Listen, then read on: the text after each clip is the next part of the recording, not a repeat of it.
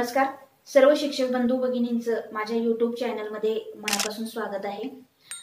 आज आपण एक वेगळ्या प्रकारचा व्हिडिओ पाहणार आहे। या व्हिडिओच्या मदतीने तुम्ही देखील दर्जेदार व्हिडिओ निर्मिती नक्कीच करू शकणार आहे।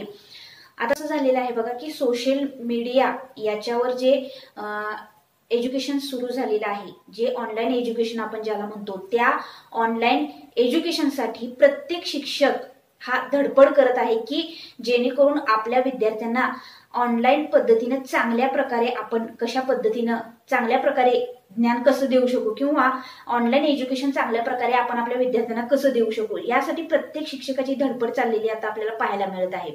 यासाठी प्रत्येक शिक्षक आता काय करत आहे की स्वतः व्हिडिओ निर्मिती त्याला करता आली पाहिजे, या दृष्टीने त्यांचे प्रयत्न चालू आहेत। आणि अशाच शिक्षक बंधू भगिनींसाठी आजचा हा व्हिडिओ असणार आहे। हा व्हिडिओ शेवटपर्यंत नक्की पहा। अतिशय सोप्या पद्धतीने आपण फक्त 2 ॲप्लिकेशनच्या मदतीने एज्युकेशनल व्हिडिओ अतिशय चांगल्या प्रकारे तयार करू शकणार आहे। याच्या आधी देखील आपण एज्युकेशनल व्हिडिओ कसे तयार करायचे याचे पार्ट आपण याच्यापूर्वीच अपलोड केलेले आहेत। ते जर तुम्हाला पाहायचे असतील तर खाली डिस्क्रिप्शन मध्ये तुम्हाला त्याची लिंक दिलेली आहे, तिथे जाऊन तुम्ही ते पार्ट पाहू शकता आणि तुम्ही देखील अतिशय चांगल्या प्रकारे शैक्षणिक व्हिडिओ निर्मिती करू शकता आणि आपल्या विद्यार्थ्यांना स्वतःचे व्हिडिओ स्वतः तयार केलेले व्हिडिओ तुम्ही नक्कीच पोहोचवू शकता। तर आजचा जो व्हिडिओ आहे, या व्हिडिओसाठी तुमच्या मोबाईलमध्ये 2 ॲप्लिकेशन असणं गरजेचं आहे। पहिलं ॲप्लिकेशन इथं दाखवलेलं आहे बघा, मेटामोजी नोट। इथे तुम्हाला दिसत आहे बघा, मेटामोजी नोट नावाचं हे ॲप्लिकेशन आहे। आणि दुसरं जे ॲप्लिकेशन आहे ते आहे एक्स रेकॉर्डर। हे ॲप्लिकेशन, हे 2 ॲप्लिकेशन प्ले स्टोअरवर जाऊन तुम्ही तुमच्या मोबाईलमध्ये डाउनलोड आणि इन्स्टॉल करून घ्यायचे आहेत। हे 2 ॲप्लिकेशन डाउनलोड आणि इन्स्टॉल केल्यानंतर आता यांचा उपयोग करून कशा पद्धतीने आपण व्हिडिओ तयार करू शकतो आणि ते आपल्या विद्यार्थ्यांना कशा पद्धतीने पोहोचवू शकतो याची आपण इत्थंभूत माहिती पाहणार आहे। सगळ्यात पहिल्यांदा जर तुम्हाला हा व्हिडिओ जर आवडला तर व्हिडिओला लाईक जरूर करा। जर तुमच्या काही अडचणी असतील तर त्या देखील खाली कमेंट बॉक्समध्ये तुम्ही विचारू शकता। अशाच पद्धतीने नवनवीन व्हिडिओसाठी तुम्ही जर चॅनल सबस्क्राइब केलं नसेल तर हे चॅनल जरूर सबस्क्राइब करा। आता आपण आपल्या व्हिडिओला सुरू करणार आहे। चला तर मग सुरू करू आजच्या व्हिडिओला।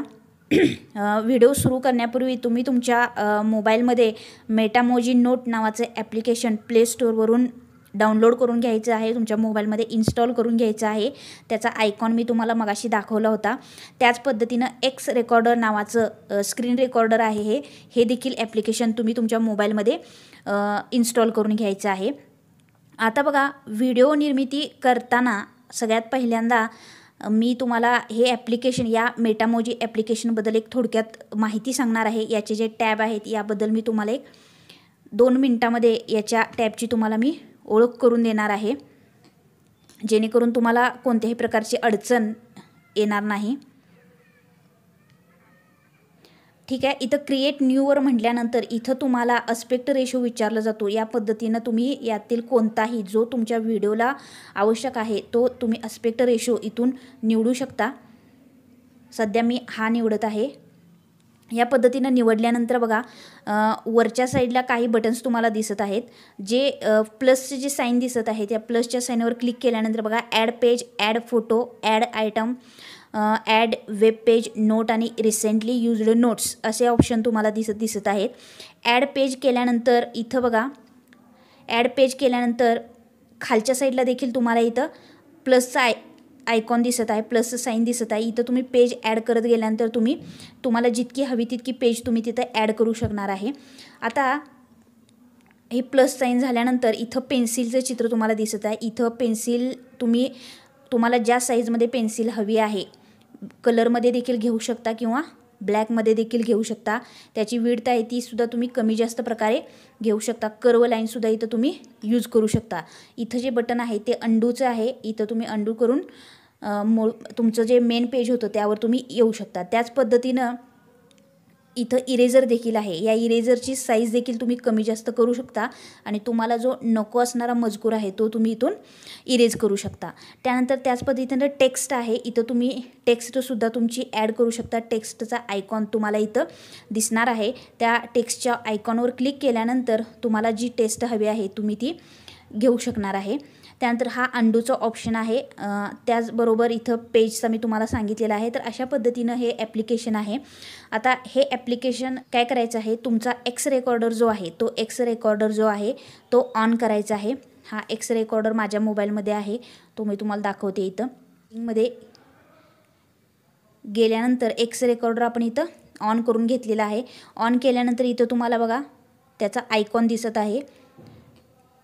आपला आता एक्स रेकॉर्डर स्क्रीन रेकॉर्डिंग आता चालू झालेलं आहे. स्क्रीन रेकॉर्डिंग चालू झाल्यानंतर आता मेटामोजी नोट ॲपमध्ये आपण यायचं आहे.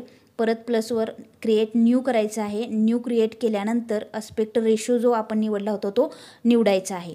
आता बघा एखादा घटक मुलांना सांगताना किंवा एक्सप्लेनेशन आपल्याला जर एखाद्या उदाहरणाचं वगैरे विद्यार्थ्यांना द्यायचं असेल तर ते कशा पद्धतीनं देता येईल. आपल्या इथं स्क्रीन रेकॉर्डर चालू आहे म्हणजे आपला आता व्हिडिओ स्टार्ट होत आहे. ऑडिओ देखील तुमच्या व्हिडिओमध्ये रेकॉर्ड होत आहे.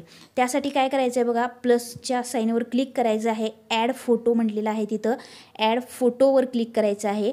त्यानंतर ॲड फ्रॉम फोटो अल्बम, तुमच्या मोबाईलच्या स्टोरेजमधून तुमच्या अल्बममधून तुम्ही काय करायचं आहे, तुम्हाला जो हवा तो इथं फोटो सिलेक्ट करून घ्यायचा आहे. आता इथं मी एक उदाहरण पहिल्यांदा सिलेक्ट करणार आहे. त्यानंतर इथं काय रिझोल्युशन विचारतं, आपण हायमध्ये ठेवायचं आहे रिझोल्युशन. त्यानंतर बघा इथं तुम्हाला हे उदाहरण इथं दिसत आहे. याची साईज आपण कमी जास्त करू शकतो. हे या पद्धतीनं आपण ही साईज इथं ठेवायची आहे. साईज ठेवल्यानंतर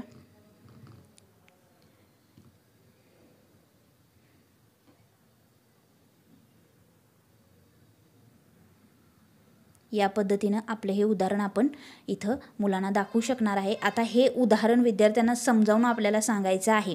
तर हे उदाहरण समजावून सांगताना आपण इथं पेन्सिलचा यूज करू शकतो, कलर पेन्सिल यूज करू शकतो. आता इथं एककच्या घरामधून आपल्याला 9 मधून 8 काय करायचे आहेत, वजा करायचे आहेत. इथं वजाबाकीचं चिन्ह दिसत आहे, त्यामुळं काय करायचं आहे, वजा करायचं आहे. 9 मधून 8 वजा करायचे आहेत. त्यासाठी आपण पहिल्यांदा 9 रेषा मारून घेतलेल्या आहेत आणि त्यातून 8 रेषा इथं आपण वजा केलेल्या आहेत. शिल्लक राहिलेली आहे 1. त्यानंतर इरेजरनं आपण परत हे इरेज करू शकतो.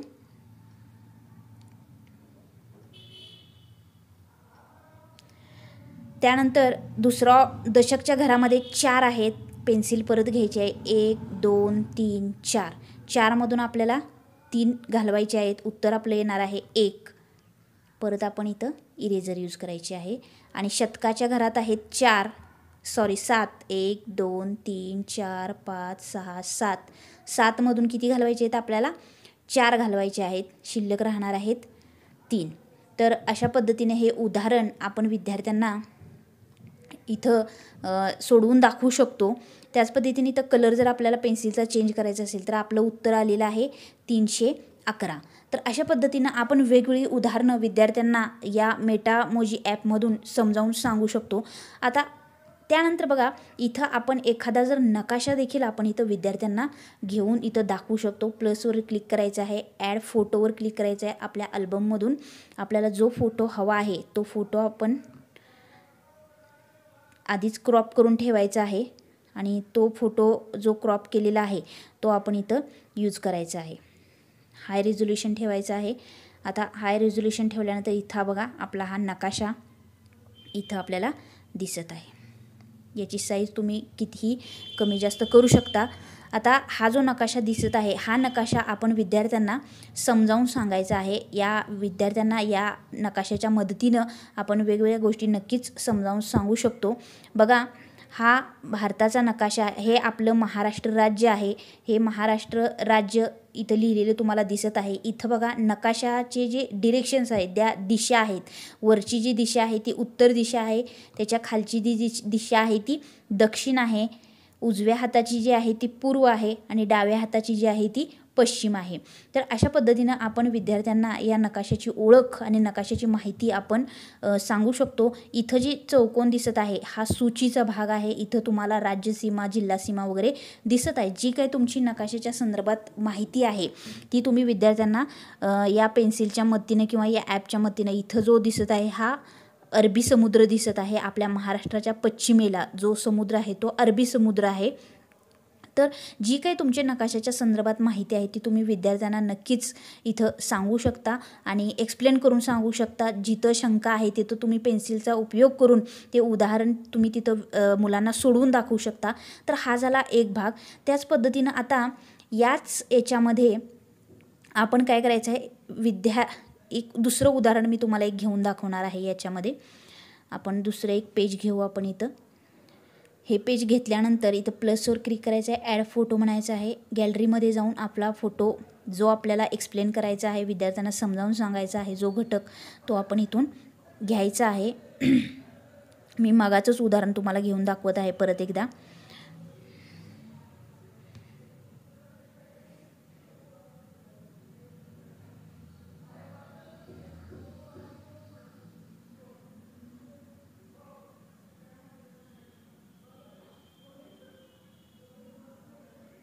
ठीक आहे, हे उदाहरण मी तुम्हाला घेऊन दाखवत आहे। आता या उदाहरणासोबतच जर आपल्याला शिक्षकाचा जर इंटरफेस, त्यांचा शिक्षक जर विद्यार्थ्यांना या व्हिडिओमध्ये जर दिसणार असतील तर ते देखील आपण इथं सेटिंगमध्ये जायचं आहे। इथं सेटिंगमध्ये गेल्यानंतर इथं सेटिंगच्या ऑप्शनवर क्लिक केल्यानंतर इथं कॅमेरा नावाचा ऑप्शन येतो। हा कॅमेरा आपण इथं यूज करायचा आहे। इथं कॅमेरा तुम्हाला दिसत आहे। तुम्ही काय करायचं आहे, हा जो आहे तुम्हाला जिथं सेट करायचा आहे तुम्ही तो कॅमेरा तिथं सेट करू शकता। याची साईज जी आहे ती कमी जास्त इथं ठेवून तुम्ही काय करू शकता, तो कॅमेरा सेट करू शकता। या पद्धतीनं तुम्ही विद्यार्थ्यांसमोर दिसणार आहात। आता हे उदाहरण आपल्याला सोडवून दाखवायचं आहे विद्यार्थ्यांना। हे उदाहरण सोडवून दाखवताना आपण इथं पेन्सिलचा यूज करणार आहे आणि इथं आपण विद्यार्थ्यांना ते उदाहरण काय आहे ते समजावून सांगणार आहे। आता ॲट अ टाईम इथं दोन्ही वेळेला काय होणार आहे, उदाहरण देखील समजावून सांगितलं जाणार आहे आणि आपल्या समोर विद्यार्थ्यांना त्यांच्या मोबाईलमध्ये शिक्षक देखील तिथं समोर दिसणार आहेत। त्यामुळे इथं इंटरॅक्शन जी आहे विद्यार्थी आणि शिक्षक यांच्यामध्ये जी इंटरॅक्शन आहे ती अतिशय चांगल्या प्रकारे इथं होणार आहे आणि त्यामुळं हा व्हिडिओ आपण अतिशय इफेक्टिव्हली चांगल्या प्रकारे इथं करून दाखवू शकणार आहे। तर अशा पद्धतीनं तुम्ही देखील हे फेस कॅम व्हिडिओ जे आहेत हे फेस कॅम व्हिडिओ इथं यूज करू शकता। परत आपल्याला जर कॅमेरा नको असेल तर आपण सेटिंगमध्ये जाऊन ऑफ करू शकणार आहे। तर अशा पद्धतीनं हे आपण व्हिडिओ तयार करायचे आहेत आणि हे तयार केलेले व्हिडिओ आपण विद्यार्थ्यांपर्यंत व्हॉट्सअपच्या माध्यमातून, पालकांचे जे ग्रुप आहे त्या ग्रुपच्या माध्यमातून आपण विद्यार्थ्यांपर्यंत पोहोचवायचे आहेत। तर आजचा जर व्हिडिओ तुम्हाला जर उपयुक्त वाटला असेल, आवडला असेल तर व्हिडिओला लाईक जरूर करा। तुमच्या ग्रुपमध्ये देखील व्हिडिओ शेअर करा। तुम्ही देखील अशा पद्धतीनं अतिशय चांगल्या पद्धतीनं तुम्ही व्हिडिओ निर्मिती कराल अशी अपेक्षा आहे। व्हिडिओ आवडला असेल तर लाईक जरूर करा।